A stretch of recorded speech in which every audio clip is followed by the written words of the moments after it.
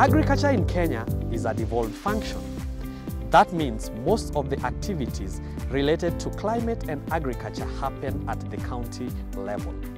There are policies both at the national scale, and the county has also made policies which align with policies at the national level. However, we still have implementation gaps, or rather we still have problems with optimization of adaptation-related activities.